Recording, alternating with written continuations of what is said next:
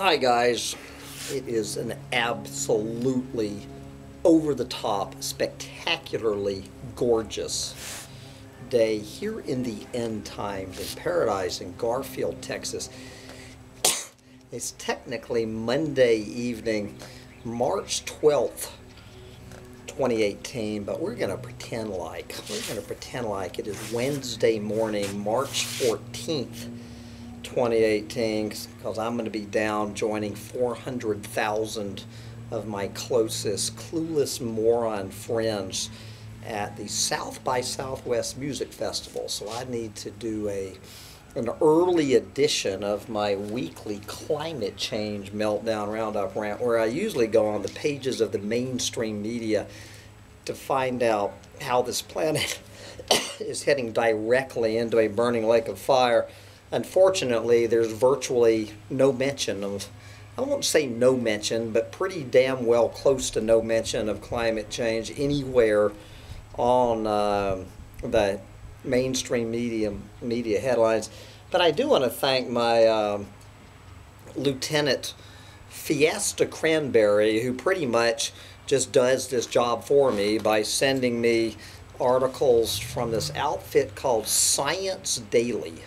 ScienceDaily.com. So this is pretty much 2/3 of this is going to be a roundup from the past week's stories in ScienceDaily.com, and there's a lot more. It's an excellent source of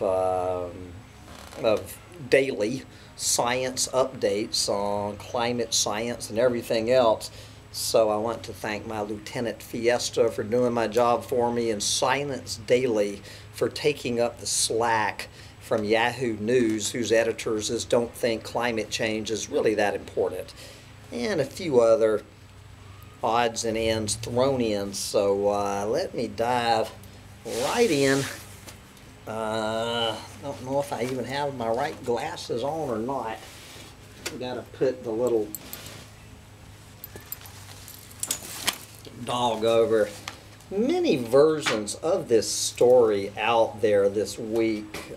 Several Alert Tribes members have sent me versions of this story, and this version coming from is this The Guardian? Who is this? Truthdig, not The Guardian, Truthdig. This is their spin on it. 20,000 scientists now underscore alarm over changing climate. There you go. No shit, Sherlock. The letter warning humanity, which the first edition was written in 1992, the letter warning humanity from scientists has now been signed by over 20,000 scientists, and the reason for this alarm is given in these charts, and they break down 9 reasons for the planet, for humanity to be alarmed. And looking at the whole bit, I could spend this entire rant breaking this down. The charts show alarmingly accelerating carbon dioxide emissions. We were up worldwide again last year. That's the main thing. Declining access to fresh water, endangered species, and other dangers facing the globe. Only a redesign of our energy grid and the way we do industrialize society, including giving up most use of plastics. Giving up most use of plastics and many pesticides and burning fossil fuels can avert the catastrophe they describe. Yes. Bullshit detected. Take precautions. So far, no sign that they are being taken seriously. No shit, Sherlock. Yeah, a total redesign of our energy grid collapsing industrial society, getting rid of plastics, pesticides, and fossil fuels. That's going to happen. Okay, so real quickly, the charts. We have ozone depletion, declining freshwater availability, overfishing, ocean dead zones, the world's forest declining. I've had several, there's an absolute free fall. The world's biodiversity is vanishing at an alarming rate. Let's don't forget population growth. Yes, as since 1992, when the authors first had this warning to humanity, the human population has increased by approximately 2 billion people, a 35% increase. There you go. And the population of domestic ruminants now at 4 billion. And of course, we have the chart. Global fossil fuel carbon dioxide emissions have increased sharply since 1960, not to mention 1992. Relative to the 1951 to 1980 average, global average annual surface temperature in parallel to CO2 emissions has also rapidly risen. Do you think so? The 10 warmest years in the 136-year record have occurred since 1998. All right. We got some fossil fuel burning going on here in Paradise and Garfield, Texas. There are some serious fucking rednecks in Garfield, Texas. He's probably, my guess is my neighbor is rushing home to read this warning letter to humanity signed by 20,000 scientists underscoring alarm over changing climate. That's got to be why that man's in such a hurry to get home. Okay, what's on the minds of NASA? I didn't even realize that NASA still existed since Donald Trump, but apparently NASA is limping along. And what are they warning about this week? What lies within the permafrost will escape within decades, warns NASA. It is escaping right now, Mr. NASA. Anyway, the most pervasive human fear is the fear of the unknown. And one of the things we know very little about, unfortunately, is what lies inside that frozen layer of the tundra known as the permafrost.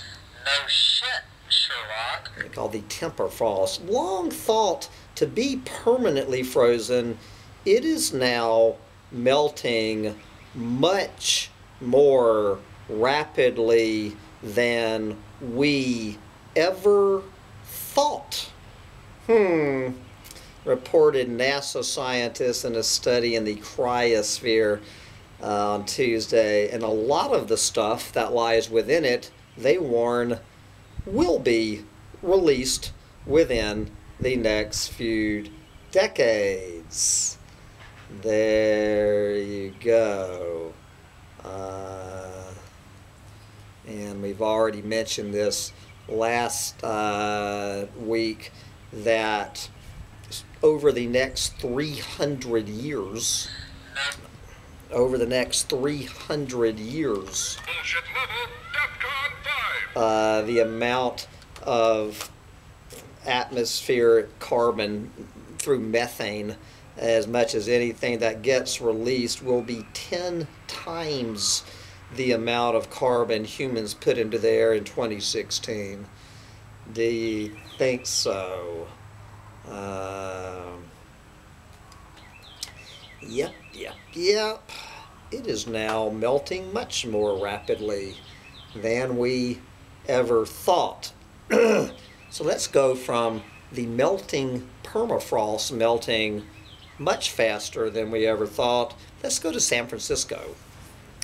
Sea level rise could be even worse for San Francisco than previously thought. No shit, Sherlock. Do we see a theme developing in the year 2018? Do we see a theme? 2018, the year we were fucked much faster than previously thought. A large swath of the San Francisco Bay Area will become especially susceptible to flooding as climate change pushes sea levels higher, while subsidence causes land levels to drop at the same time, according to a new study. Previous research had already established that densely inhabited coastal areas are at risk as sea level rise, a phenomenon that shows signs of accelerating. But a new study conducted by scientists from Arizona State and University of California, Berkeley, found the effects of rising waters will be magnified in parts of the Bay Area where the land is also sinking. Anyway, so let's see, among the locations at elevated risk are San Francisco's International Airport, Foster City, and Treasure Island. Areas that face being inundated could deal with, quote, unprecedented socioeconomic impacts, the authors warned. Do you think so? And looking to the bigger picture, the number of people worldwide living in areas at risk is expected to triple in the coming decades, and scientists caution that many coastal megacities are located in river deltas and lowlands subject to subsidence.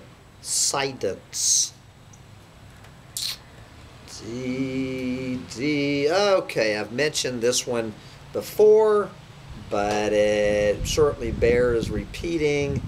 This is from an outfit. It would be real nice if I knew who this was, but I have no idea who the hell it is. But anyway, whoever.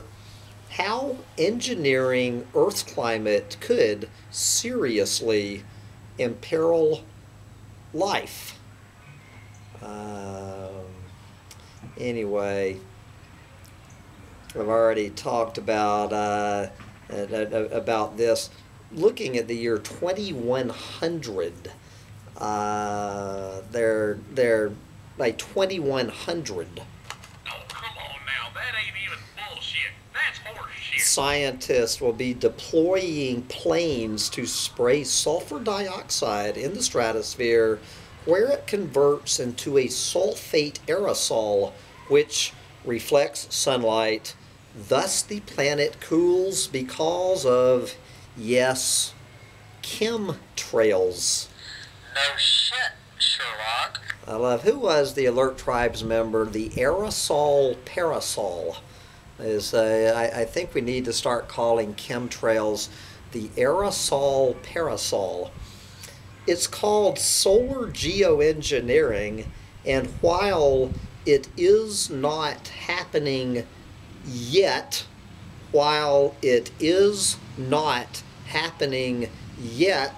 it is a real strategy that scientists are exploring to head off climate disaster.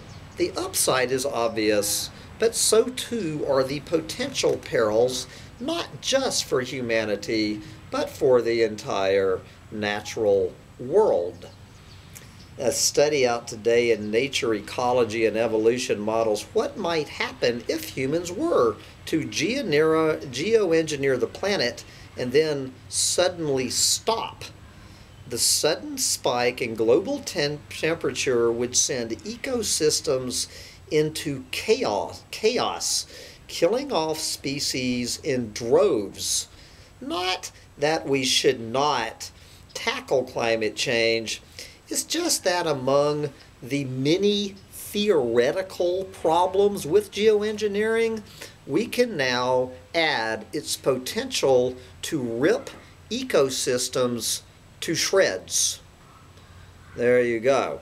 The models in this study presented a scenario in which geoengineers add 5 million tons of sulfur dioxide to the stratosphere every year for 50 years.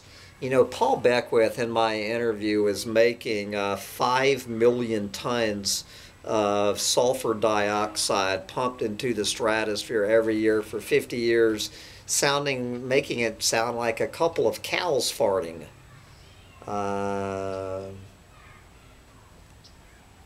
There you go. But of course, you know what they're talking about is once you get the toothpaste out of the tube, you can never put it back in. Once we open this can of worms, it is opened. And so you can't stop once it is started. There you go. Knowing these risks, it might seem implausible that humans would just suddenly stop geoengineering efforts once they've started. Why not just keep pumping sulfur dioxide into the air ad infinitum to keep the planet on life support? There you go. And there's a possibility that we might not willingly stop geoengineering. Yes. Anyway, this goes on and on. So let's get to the bottom of this.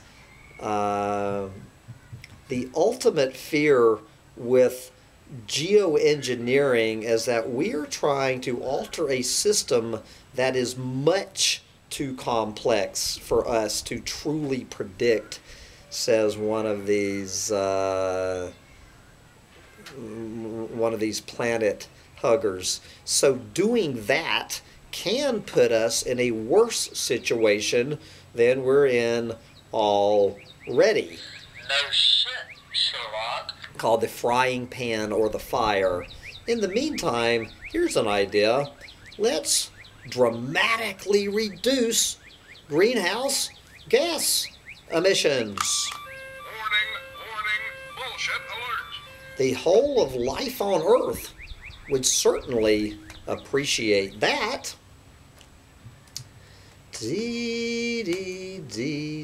Okay, let's dive into some of these Science Daily articles. This is just 1 week's worth of headlines from Science Daily.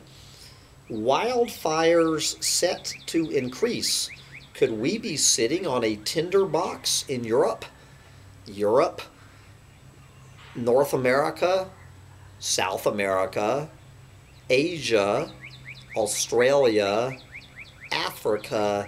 Might not be any wildfires in Antarctica for a while. Okay.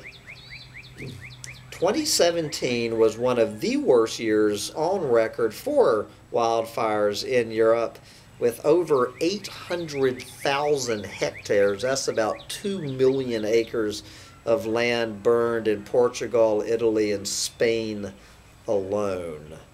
And as the world gets warmer and Europe's land gets drier, fires are set to get even worse, and not just for the hottest countries around the Mediterranean. Even relatively safe relatively safe alpine mountain regions will see a rapid increase in fire danger unless action is taken to limit climate change.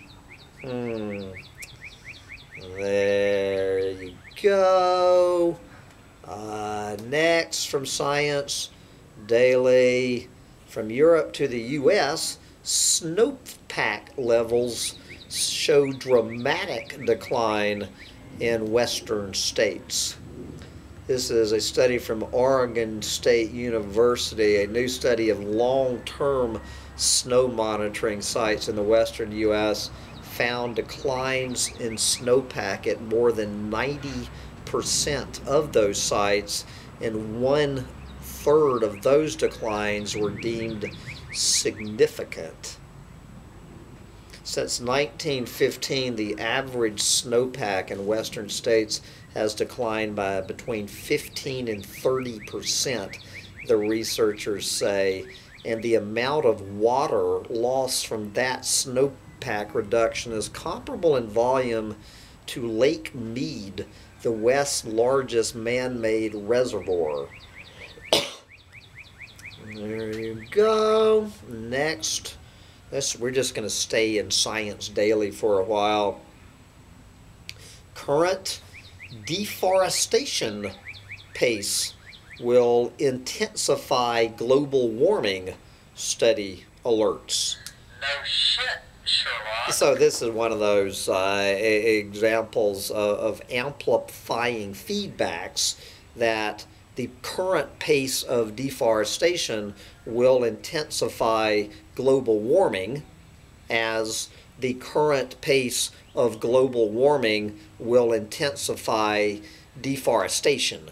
This is why we are in a vicious cycle of being fucked. All right.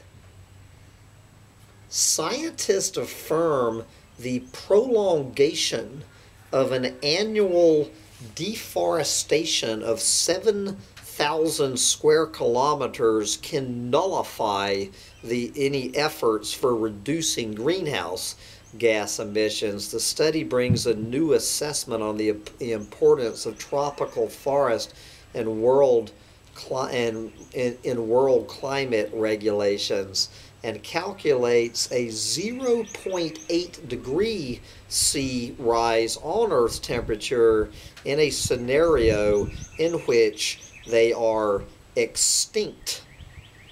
And here we go. Wow. The global warming process may be even more intense than originally forecast, unless deforestation can be halted, especially in the tropical regions. Okay, this is one of these studies, authors from one of those universities down in Brazil. Quote, if we go on destroying forests at the current pace, in 3 to 4 decades, we will have a massive accumulated loss. Do you think so? This will intensify global warming regardless of all our efforts to reduce greenhouse gas emissions. No shit, Sherlock. Okay, I've already been over this story a couple of times, so I'm just going to touch on it one more time.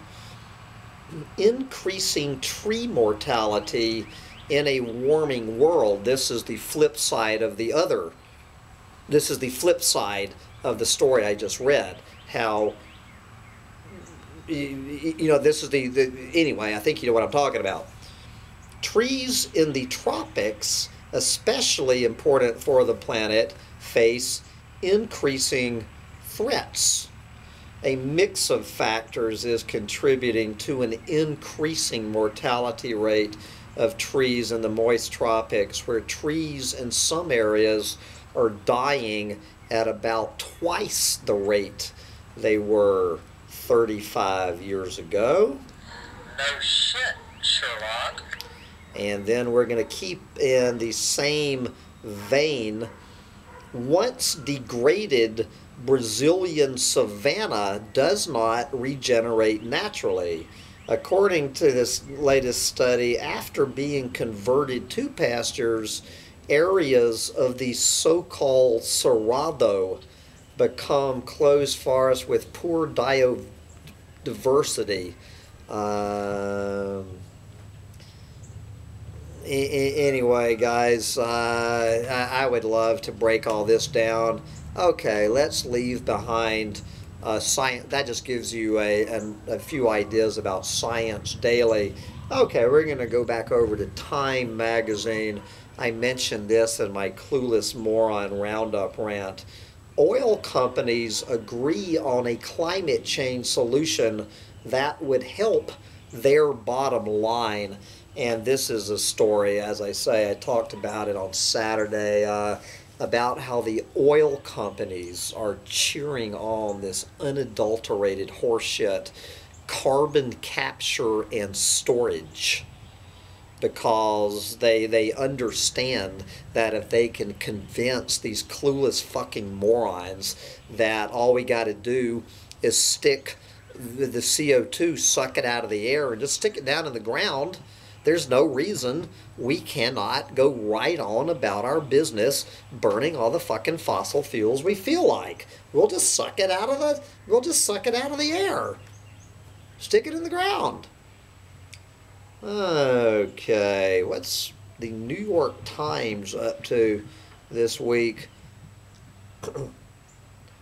The EPA chief actually wanted a climate science debate. Trump's chief of staff stopped him. John F. Kelly, the White House chief of staff, has killed an effort by the head of the EPA to stage public debates challenging climate change science. According to 3 people familiar with the deliberations, thwarting a plan that had intrigued President Trump even as it set off alarm bells among his top advisors. The idea of publicly critiquing climate change on the national stage has been a notable theme for Scott Pruitt. For nearly a year, he has championed the notion of holding military-style exercises known as red team, blue team debates to question the validity of climate change. But of course, the flip side of that is all it was going to do was expose the complete, total fucking clueless idiocy of the climate change deniers. And so far, Kelly has managed to get Trump to squash this idea. And I was really looking forward to this, so these goddamn climate change deniers could be made laughing stocks out of. Ain't gonna happen.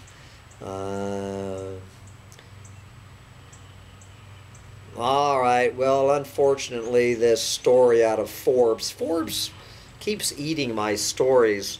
What they were talking about is how big oil is the new big tobacco, talking about, you know, all of these years about how big tobacco, pulling this horse shit that smoking does not cause cancer.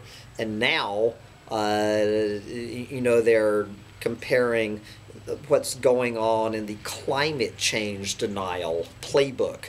It's lifted directly out of the big tobacco playbook. You know, convincing these clueless fucking morons that burning fossil fuels, you know, has little effect, to no effect, I guess, on climate change. It's the same goddamn horse shit and the same sneaky shit ways that big tobacco pulled this shit off for all those years. Well, the Guardian is really putting their thumb on the pulse of what people really give a fuck about. with climate change. And this truly is striking terror into all of the little lefty greenies' hearts. You better believe wine prices to rise as bad weather brings worst grape harvest in 50 years. Global production slumps to its lowest level since 1961 as major growers were hit by freakish weather in 2017. It's the best kind of bad news. It's the kind of bad news best served with a stiff drink. The price of standard supermarket wines, such as Pinot Grigio, which is exactly the one I drink, could rise by up to 30% this year as the impact of 2017's disastrous harvest is felt on the high street. You got to love this example of making lemonade out of lemons. French hydroelectric firm builds wind turbines as Swiss glaciers melt. French hydropower firm CNR anticipating the impact of climate change and the possible disappearance of glaciers in the Swiss Alps now plans to sharply increase its solar and wind capacity to compensate for lower water levels on the Rhone River.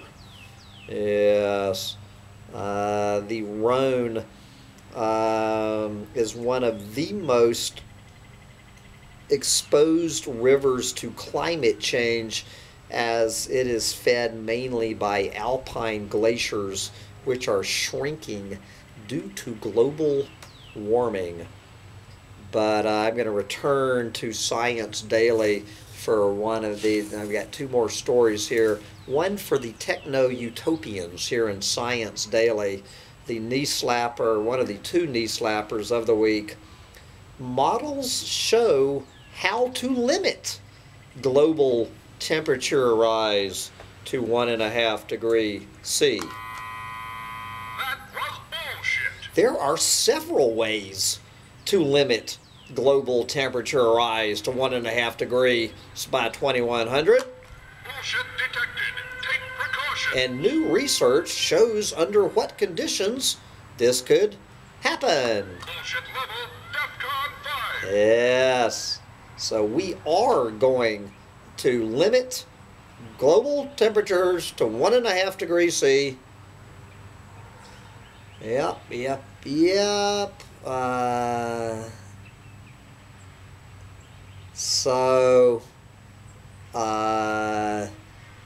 In the successful scenarios, by 2030, greenhouse gas emissions have already peaked and begun a decline that continues rapidly over the following 2 to 3 decades. Come on now, that ain't even bullshit. That's horseshit. So zero net greenhouse gas emissions are reached between 2055 and 2075.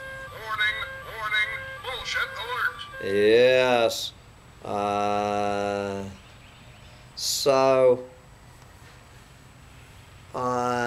Where economic and population growth continue as they have done historically, energy demand in 2050, for example, will be limited to 10 to 40% above 2010 levels. That was bullshit. And then, of course, we have renewable energy saving the planet. Bullshit detected. Take precautions. Yes. And then the final sentence. In the real world, other factors such as social acceptability and international cooperation, for example, can have a large effect on the feasibility of us staying below 1.5%, policy advisors will need to take these into consideration. No shit, Sherlock. That we're going to wind up with one more look back at this last story from Science Daily that I did an entire rant on, the single biggest knee slapper of the week. If you missed the full rant, I'm just going to touch on it here. Global fisheries to be on average 20% less productive in the year 2300. How many years have they been saying that global fisheries will have completely collapsed by the year 2050? How many years have they been saying that there will be more plastic in the oceans than fish by the year 2050? How many times do we have to see over and over again the situation is worse than we thought? But no, this new study says in the next 300 years, global fisheries will be down by 20% due to climate change. Oh, come on now. That ain't even bullshit. That's horseshit. I don't know if this is the April Fool's edition of Science Daily coming out early or what. But anyway, with that, I will wrap up this supposedly March 14th, 2018 version of my Climate Change Meltdown Roundup rant. And since it really is Monday evening, I can wrap up the doomosphere for a few days and hop in my gas-sucking truck with my little dog, and we are heading to Austin, Texas in about 1 hour from now to join 400,000 of our closest, clueless, lovable moron friends for the South by Southwest music party. And I will be back in Garfield, Texas 1 week from today. The good Lord willing, and the creek don't rise. Bye, guys.